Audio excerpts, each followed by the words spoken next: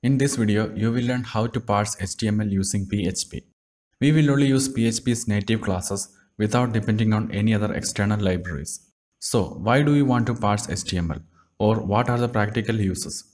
One important application is web scraping. That is, if you want to get data from another website, you can use these techniques. However, if it is legal or not, that's a different story. In some cases, it's alright, while sometimes it may not be.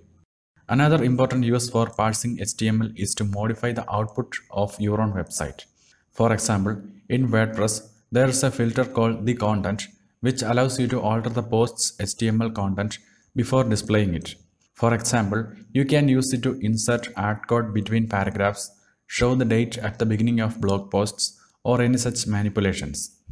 Before going into the code, let me introduce the important PHP classes we will be using in this tutorial. First is DOMDocument. It is a class that represents the whole HTML document, that is, the document object model. It provides methods to load HTML and XML as a string or as a file. DOM node. It is the class from which DOMDocument inherits. DOM node list. It's a list of DOM nodes which is iterable using for each loop. DOM element represents the elements in a document. This class also inherits from the DOM node class. And finally, XPath, which allows us to perform complex DOM queries. We will see how to do the following operations using the methods and properties provided by these classes.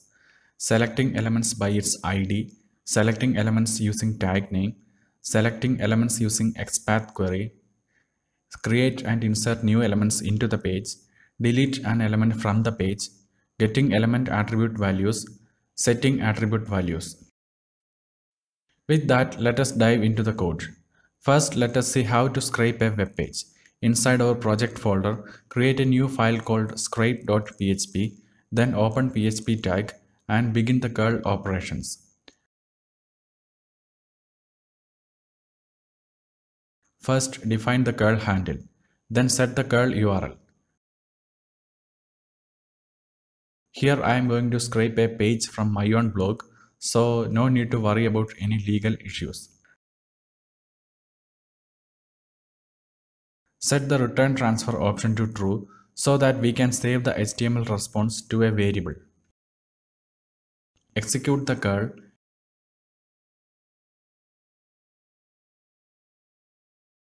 To make sure the request is successful, just output the HTML variable and load the page in a browser. We are seeing some unstyled content. That means the request is successful and the variable HTML holds the data we want to work with. So let us move on to the first example, that is to find out all the heading elements in the document. For that, create an instance of the class DOMDocument. The class includes a function called loadHTML, which can load a DOM from an HTML or XML string. So call it and pass our HTML string. To suppress any warnings, include the @ symbol in the front. As we have loaded the HTML into a document object model, now we can start parsing it. Use the getElementsByTagName method to select all the H2 elements. The method will return an object of the class DOMNodeList, which we can iterate using for each. Optionally, you can initiate another array to store the values from the DOMNodeList. Then iterate the object and retrieve the heading text using the textContent property.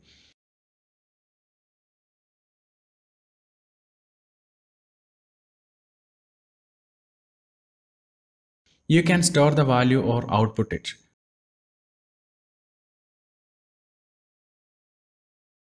Now if we reload the page, you can see all the headings.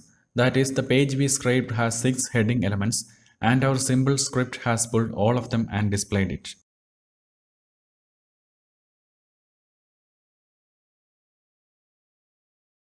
Let us look at one more example to find all the links in the article. That is, the page contains a blog post and we want to find all the links inside that post, not the entire page. So just like before, initiate the DOMDocument object and load the HTML string.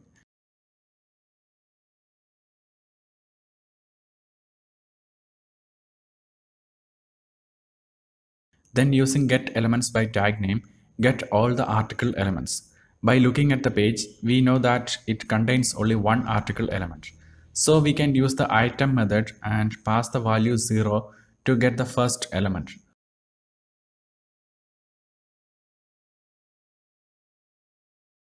On the other hand, if there are more than one element, you can pass the index of the element you want to get. Now, the variable article holds an instance of the DOMDocument class, which is our blog post. Then apply the getElementsByTagName method again on that article to pull all the anchor tags inside it. Then iterate the links variable to get each individual link element and display it.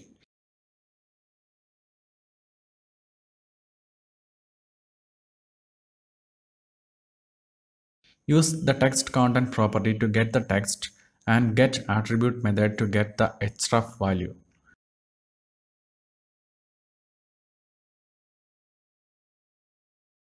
Then if we load the page, we should see the result. To make it more readable, add some break tags. So that is how you can scrape any web page and get the hyperlinks in it. Similarly, you can pull any details from any page using these methods.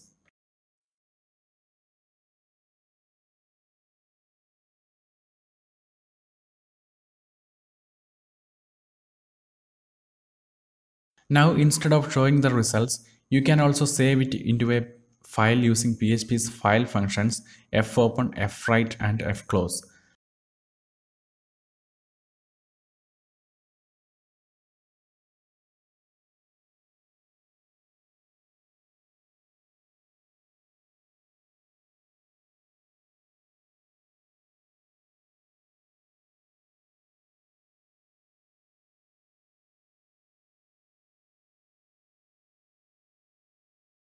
After loading the page again, you can see a new file called links which contains the information we have just pulled. So that was the basics of web scraping with PHP, which only dealt with reading data. Now we can move on to the next application, that is manipulating the HTML data of your own website. For that, I will create a sample web page. This is the template I am going to use, a free shop template based on Bootstrap. I have made a few edits to it, such as adding some images and some categories to make it look more real. You can see the full code I have used in my GitHub account. The HTML template is inside the templates directory and the sample images are inside the assets directory. Also, grab this zip file if you want to get the full source code. This is the downloaded folder and I will just copy the template and the assets to the project directory.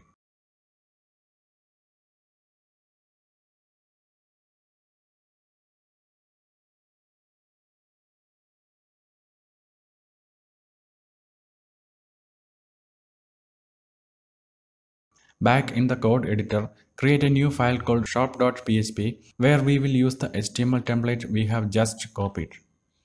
Open PHP tag and include the HTML file.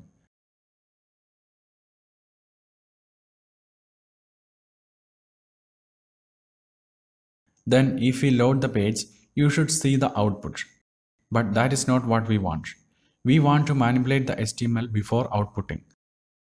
So use PHP's output buffering so that PHP will buffer the output from the include directive, and then use obgetClean function to assign the output to a variable. As we now have the HTML in a variable, we can parse and manipulate it.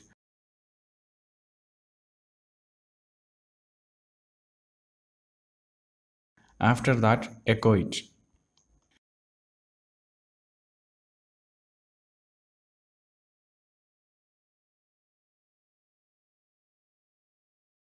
Coming to the parsing part, first let us see how to insert a new element into the document.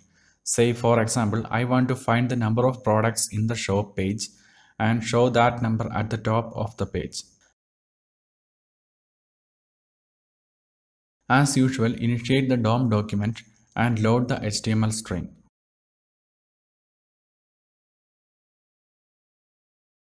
We have to add the number of products above the list of products. So what we have to do first is to select the product list element.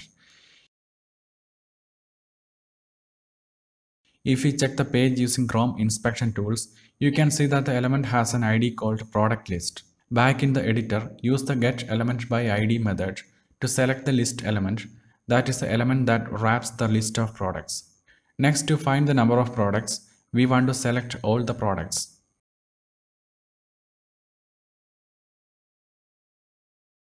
If we check in Chrome, we can see that the products are wrapped in div elements as direct children of the parent div with the ID product list. To perform such complex DOM queries, we can use XPath.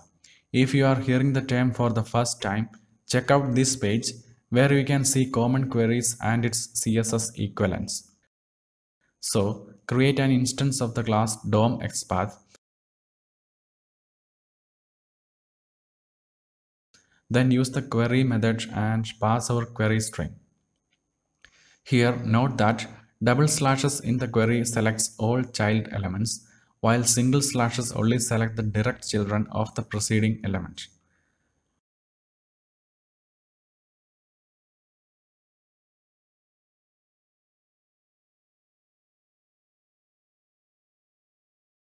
Then with the length attribute, get the number of items, which is the required number we are looking for.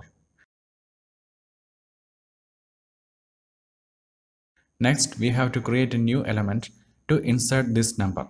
For that, use the createElement method from the DOMDocument class.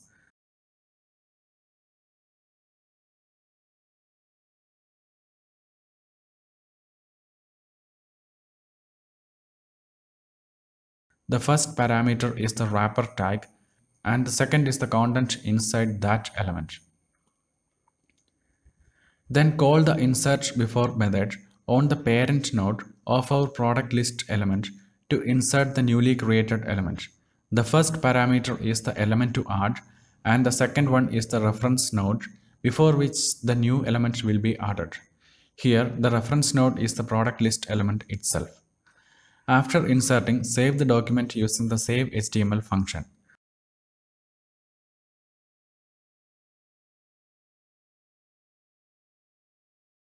Reload the page and you should see the new element. And there is one more thing I would like to mention here. That is, earlier we loaded the HTML using the load_HTML method. If we do it like this without providing any additional options, DOMDocument will add extra HTML body and doctype tags to our document if it's not present while saving. So, if we are processing a part of the HTML, we should give these additional libxml parameters.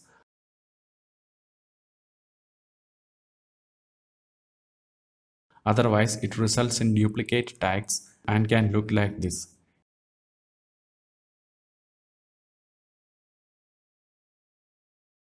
Here it is not required as we are providing the full HTML, but still I am adding it just to show you. To give it some style, we can add a few classes to the element. For that, use the setAttribute method on the newly created element and provide the name of the attribute and the value.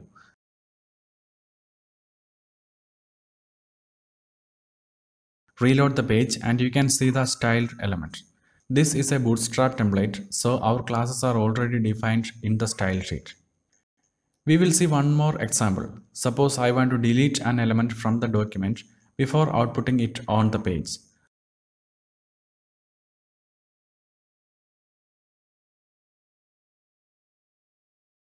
For example, this title element. From the Elements tab, we know that the title is a heading element whose parent is a div element with the class called LG9 inside the container div.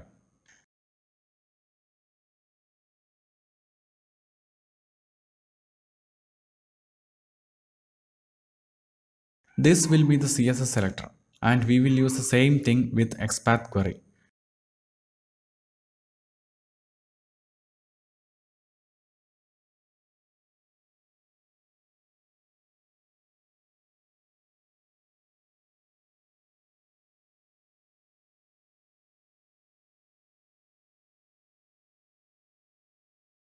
The variable title now holds the DOM node list object, and to get the element from it, use the item method with the index value.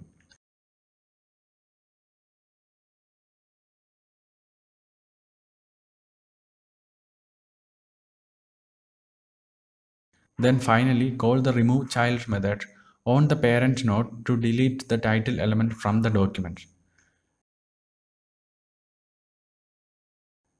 Load the page and you should see the title is now gone. So we have discussed most of the important classes and methods you can use to parse HTML using PHP. But that's not all. When you have time, take a look at class definitions given in PHP's documentation and play around with it.